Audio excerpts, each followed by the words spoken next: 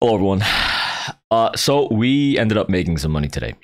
Yesterday, obviously, there were a string of losses, but today we bounced back, and it was an amazing day. Yesterday we had clear-cut, very safe, tight losses. Today we ended up flying, and what's most important to understand is that your losing days do not define you. You could have a loss. You could have a red day. That doesn't mean that you're a terrible trader. But that's what we end up telling ourselves, because we lose control of our emotions, and you can't do that. That doesn't aid you, right? And when you are trading and you have a red day, trading is very, very difficult to do alone. Okay? Especially if you're the only person that you know that trades, you don't have anyone to talk to. If you're not in a community of people, you don't have anyone to talk to. You don't have anyone to bounce ideas off of. Even the people that you do know in person that are maybe dabbling in the stock market, if they don't take it as seriously as you, you'll never be able to really connect with them and talk to them about like your losing days or your green days. It won't really benefit you. So this community that we've created is really, it's awesome. We basically help each other grow, and even on losing days, right? Because not every day is going to be completely green. Obviously, the majority of days that we've had in the Discord have been completely green, obviously, right? But when you do have the losing days, regardless of whether someone is following the signals, regardless of what's going on, if someone has a red day, it's important to be in a community of people that are all trying to get better and become better traders. Iron sharpens iron. You understand? If you truly want to be a better trader with people that will hold you accountable and help steer each other on the right path, not degenerately trade, not throw away all of their money needlessly into anything, right? We are trying to focus and become high quality traders that can truly change our lives and change the lives of the people around us. So if that's something that you're interested in, the proof is in the pudding. First of all, my numbers don't lie. I've been showing you guys my trading numbers every single day. You guys could click the link in the bio or in the comment section. You'll see the Discord. You can go into the daily recap. You can see the profit and losses. The proof is in the pudding. So if you guys want to be a part of a community that is truly trying to better themselves, and we're making money together, click the link in the bio, join by going into the comment section, join, and you will not be sorry. So let's get started with the rest of the video. We're going to take a look at the SP 500, the NASDAQ, the Russell. This should also be a quick video because there's not really that much in terms of analysis that needs to be done, but it should be a good and fun video nonetheless. All right, let's get started. First and foremost, we're starting off with the yields. So the yields are important because they have an inverse relationship to the market. If the yields are rising, generally that's bad for the market. Obviously, we're not getting a clear-cut bounce out of the yields. We are showing some bullishness, some strength, but it's not as defined in terms of a correlation with the market at the moment. So we need to see if the yields can start to show a lot of strength above these trend lines that we've been monitoring for weeks now, right? If they can start to really close above these levels here, the 4% and these levels at 3.97%, that will end up showing some bearishness in the market. So that's what I'm currently looking for on the yields. This is a 10-year yield. All right.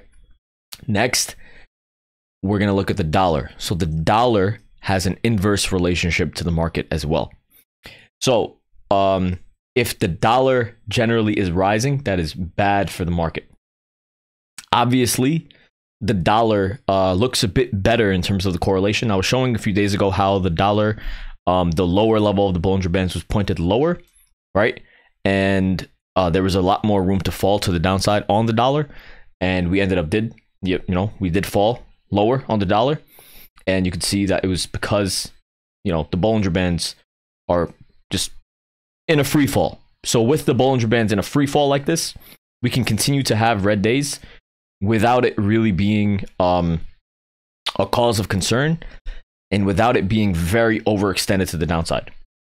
Okay, so this is actually very bullish for the market. It's continuing to be a bit bullish for the market. All right, and then last of these three things that we look at is the VIX. So the VIX basically also has a much tighter correlation, negative correlations to the market. So if the VIX is rising, then that is bearish for the market as well. Obviously today, a lot of sellers on the VIX made a lot of money. So option sellers, as the VIX was trading outside of the upper level of the Bollinger Band, like I say, right? Like when we trade outside of the upper or the lower level of the Bollinger Band, we need to revert to the mean, revert to the average. So in history, when the VIX is trading outside of the bands, we get pullbacks. All right. And this is not anything new. Regardless of when it happened, we got pullbacks. So what ended up happening today, intraday, we got a nice pullback. So we're still looking to close. We still closed outside of the upper level of the bands, but we did not close dramatically above 14 or 1450. So you can see that 1450 was the high for today on the VIX. And that's been a number. So 14, I've been saying 14 and 1450 were major levels of resistance on the VIX. Finally, you know, we're comfortably closing above 13, which is nice. 13 and 1350, which is a good sign for market bears. But 14 and that 1450 level, literally right where we wicked, is very important on the VIX. So until we can close above 14, then anything below that is bullish for the market. And for now, you know, we have the Bollinger Band starting to move upwards. So we're not going to get as abrupt. So basically what I'm saying is, so the upper Bollinger Band on the VIX is rising.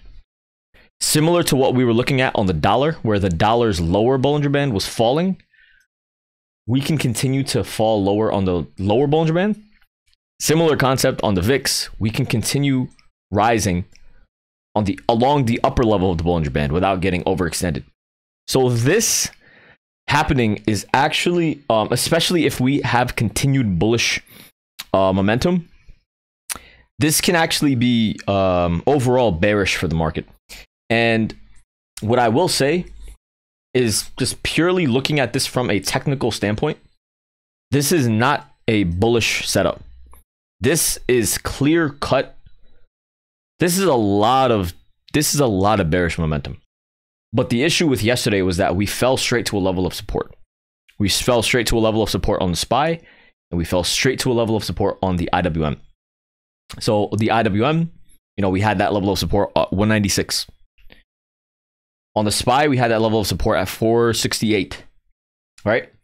And once again, in this market, right, you can't expect to go short at a level of support, and, you know, because the support levels have just been bought up. So in general, right, the way that buyers and the aggression of buyers have occurred in this market so far, this setup should be bearish. But if we end up breaking, closing back above 474, then we can really see 480 by the end of the year. And we're going to have to see if that ends up happening. So that is still possible. But in general, this is not a bullish setup, in my opinion. So I wouldn't be surprised to see the VIX rise. I wouldn't be surprised to see the dollar and the yields rise as well, because this just looks like a very ugly setup. The only thing that would really cause the market to bounce right now is buyers and institutional buying pressure. This is not a normal bullish setup though. So purely because of this big red candle at a major level of resistance that wicked above prior highs. So this, unfortunately, right, this would be a really good shorting opportunity. But given the market dynamic currently, can't really unfortunately the normal bearish setups aren't really working. So the best we can do is we can just go off of the trend lines that we have and the prior levels of support and resistance. So 474, major level of resistance on the SPY moving forward. The trend line for the SPY for tomorrow is going to be 473.50, and the major support trend line is going to be 470. So, you know, if we end up breaking below 470 tomorrow and closing, then it would give some space to fall lower. But here's the thing. I mean, we have another 3-day weekend soon. So we have a 3-day weekend, and it's going to be tough, man. It's going to be really tough to be bearish into this. But the setup is bearish. But what I will say is, you know, we're taking it one step at a time. You know, like there's not really I mean, we didn't forgot to take these puts, so hopefully they don't do too well in terms of the drop lower. Just in general, you know, how is this, like when you're looking at the NASDAQ, this is an ugly setup. When you're looking at the IWM, this is also a really ugly setup. When you get a wick above a prior high, that is a sweep of stop losses. Does that make sense? So when you get a sweep of stop losses, generally you get a move to the downside because people that were trying to go short here, and then we got a... So look, in terms of day trading, right? When you get a setup where we're rising up, right? Say these were minute-to-minute candles, right? And one of these candles, we end up... So, look. This is actually a better... This is a better way to... this is a better setup to describe it. Okay, so this is a minute-by-minute candle. Okay? And say, for example, you go short right here. This is a minute-by-minute candle. Hypothetically, you go short right here, and you say, okay, if we end up breaking above the high, I'm going to sell for a stop loss, right? This next minute, we end up wicking above that level. So everyone that was saying, okay, I'm going to have a stop loss above that level, they got stopped out. So when these people get stopped out, that sucks for them. But that is a very, very bearish setup that is just meant to manipulate people. So as these people that were short over here, rightfully so, they had that stop loss at that candle. Rightfully so, right? When you had this wick above, these people start to get a bit excited. And they say, okay, I was incorrect about my short. Let me go long. As they began to go long, so number one, they got shaken out of their bearish setup, which is obviously the correct direction. So number one, MMs don't want retail to win on the proper direction. So they shook them out and they got them to sell their shorts. Number two, as it rose above here, market makers made people to become long. So not only were they taken out of the wrong position, they entered into the wrong position. So, sorry, whoa.